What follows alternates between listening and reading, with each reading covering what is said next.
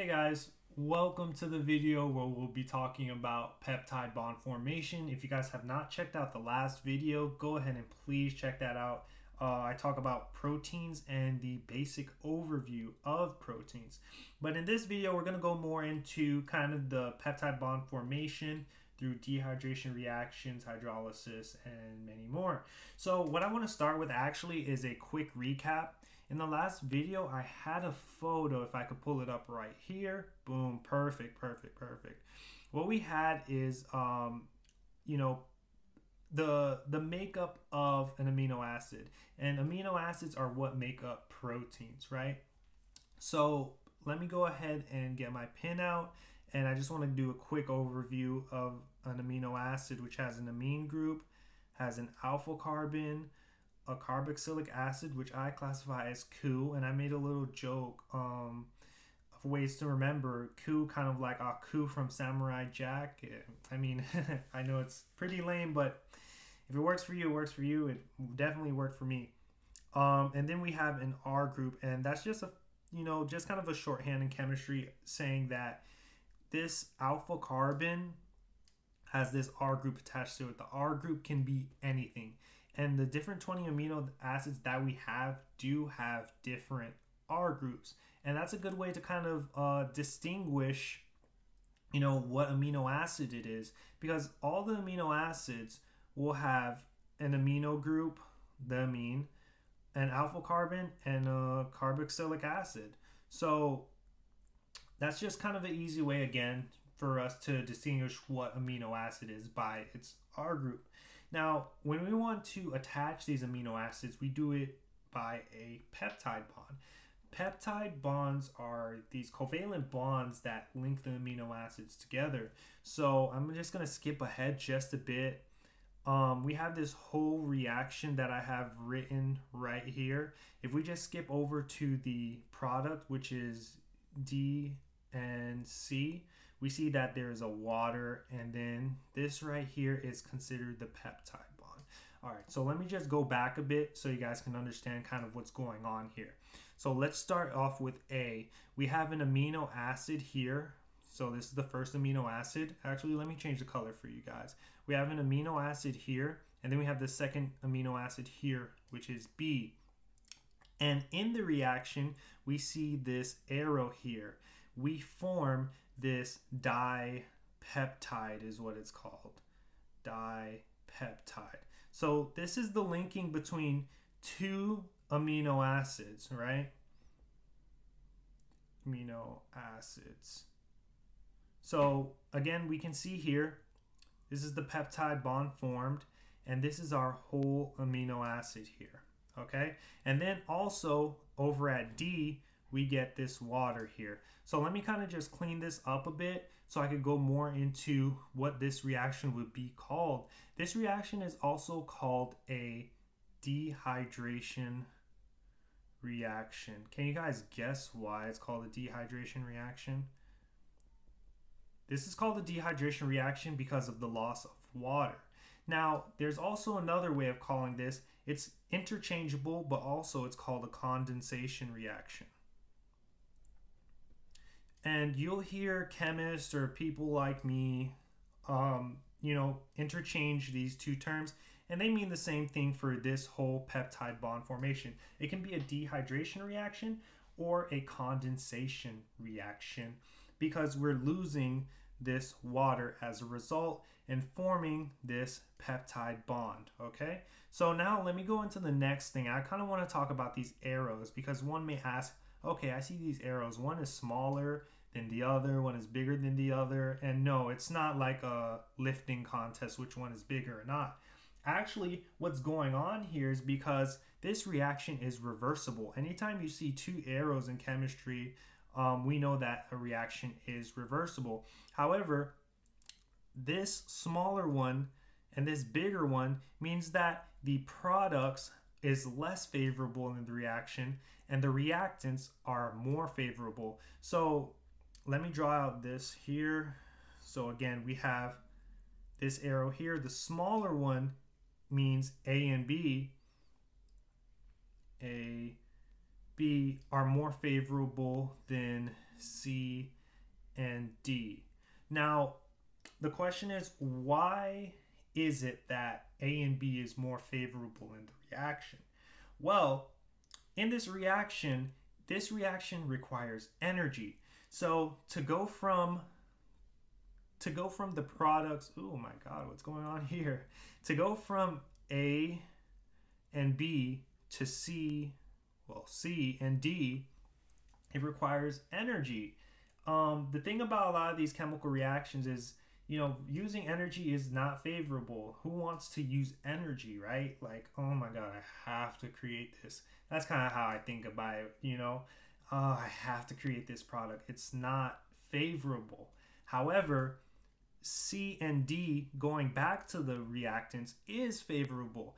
And why is it favorable? Because these reactions actually are catalyzed by something called proteases. So proteases are enzymes that actually break the bonds of peptide bonds. So not only can peptide bonds form, but they can also be broken. Now I want to go a little bit into energetics into the next slide, so it can kind of give you an idea of why one is favored over the other.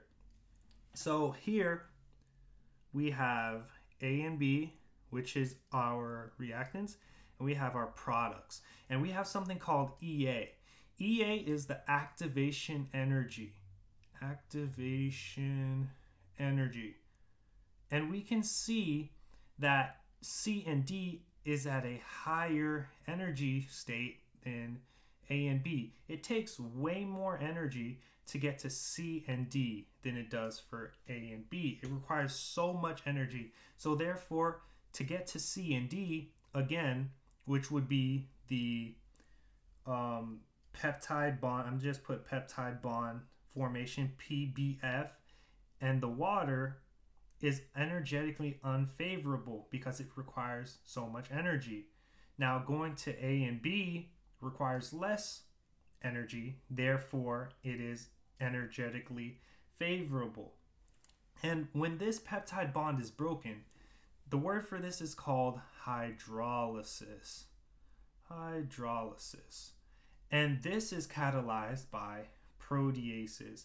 And the thing about proteases are that when we learn later more about enzymes, enzymes lower this activation energy required to form the reactants. So now, again, why is it energetically favorable? Because we have the help and we have the assistance of an enzyme. So when these products are like, oh man, I have to, go ahead and break this bond, but hey, oh shoot, we have protease available. We don't have to do much work because it's lowering the activation energy for us. So that is highly favorable.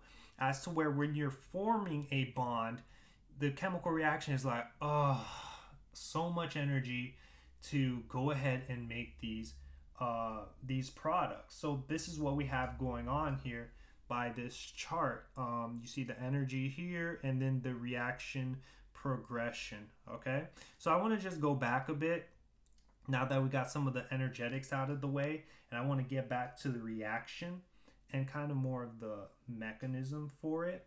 If we go here, so what we have again is, let me pull out my pen.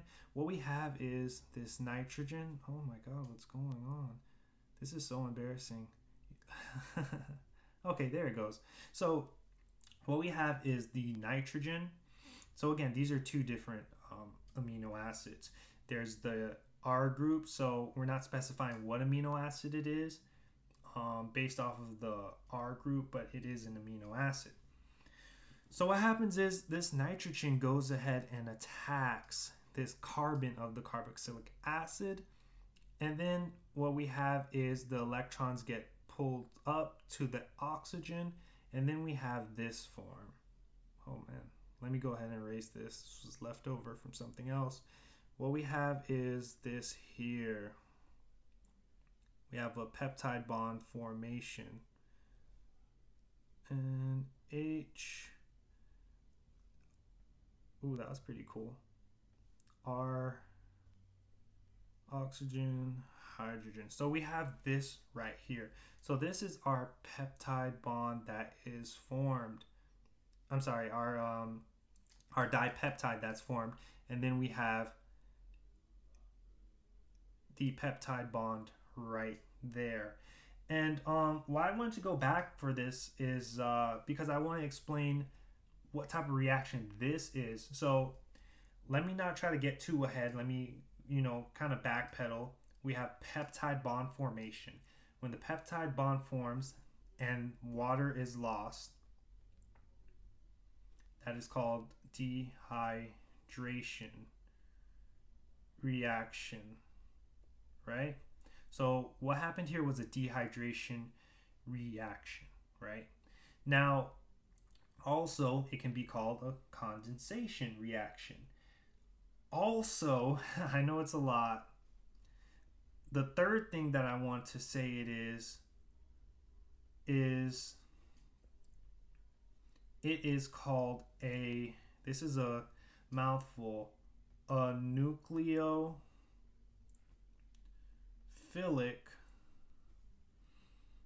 addition elimination reaction.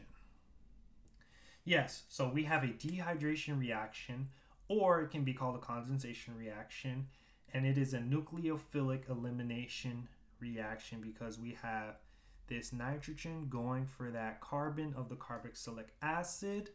It's adding itself right in the middle and substituting one oxygen and the two hydrogens, which form the release of the water. So this is an overview of the peptide bond formation. Just real quick, I guess I'll just go over again, just briefly of what went on here. I actually want to kind of go back to the energetics side of things, because remember, we do have where we can do this right here, and then this small arrow here, where again the reactants are way more favorable in the reaction than actually forming the peptide bonds, because again we must use ATP, and the chemical reaction is just like, wow, we have to use energy. As for breaking that peptide bond using a protease, right, is like, we have to break these bonds, but we have protease, so we don't have to do much work. It's going to lower the activation energy, and we're able to do this reaction without much energy because the activation energy is lowered. So I hope that gives you a good brief idea of peptide bond formation, the type of reactions involved, and how a dipeptide is formed. So I'll see you guys next video. If you have any questions, just let me know down below, okay? All right, guys. Peace.